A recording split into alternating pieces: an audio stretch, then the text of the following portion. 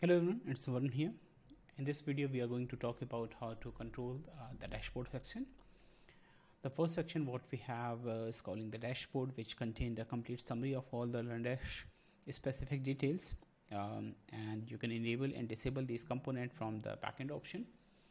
So we have a general setting which allows you to manage all these options from there. So if you want to disable some specific features, you can disable from there. So suppose that we have a summary of the Landis statistics, you can disable it. Course completion chart, that can also be disabled from here. Top courses, that can also be disabled. Student details, you also have a given functionality to which role it is going to be displayed, or if you want to hide it for all the time, you can also hide it.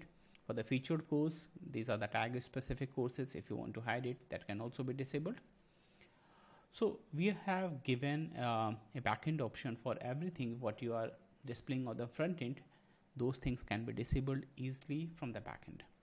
The second thing is the menu specific. So all the menu item what we are displaying for different role, if you do not want to display any item, you can hide it from the backend, and we have given a control for them for the dashboard menu section. So we have created as a role specific. So first one is the administrator, second one is the group leader, next instructor, and anyone who has enrolled to a course. Student is not a role. Anyone who is, that can be customer, subscriber, anyone except first three. They will belong to the student. So as an administrator, you have these options. You can disable and enable any control option for them. Suppose that you want to display your own course activity, all the announcement what you have got in those courses to which you have enrolled, you can enable them. By default, course management option are enabled for the administrator. All the report features are enabled for the administrator. For the monetization point of view, if you also want to enable all those features for the administrator, these are the menu control only, not the functionality enable disable.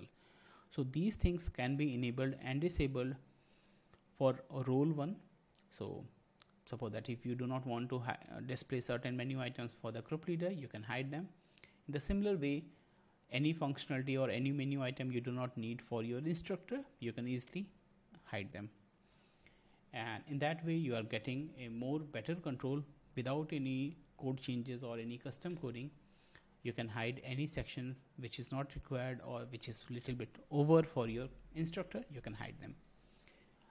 For functionality point of view, like we have a tile functionality on the first section. So the color code, if you do not want to display the enrolled courses or the active courses or the completed courses, you can disable from here, enable and disable from here, and you can also set a color for them. If you want a uniform color, you can go with the uniform color choice options like this. You just have to make sure all the color what you have selected are the same for every tiles options. So in that way, you can have a common interface for everything. And if you do not want to display any individual items, every level is already explained what it is displaying, which count it is displaying. You can take a look of the description area and you can enable and disable it. For the chart, what we are displaying in the bottom of on the bottom of the pages, like the chart, you can also control the color combination of them. So you have which color you want to use for the not started courses or the course progress or the course completed. You can make these changes from here. So in that way, all the color scheme, all the menu control, you can have a branding specific control from the backend. So suppose that you do not want to display change the hover color for these menu items, and what links color, what text color you are planning to utilize. So we have given a complete option for them. So you can choose your primary color, hover color, text color, background color, and the border color for this dashboard page. So it can be matching with your existing theme or any theme, because it is a plugin. So you can use with any theme, whatever you like. So it is going to be compatible with your one.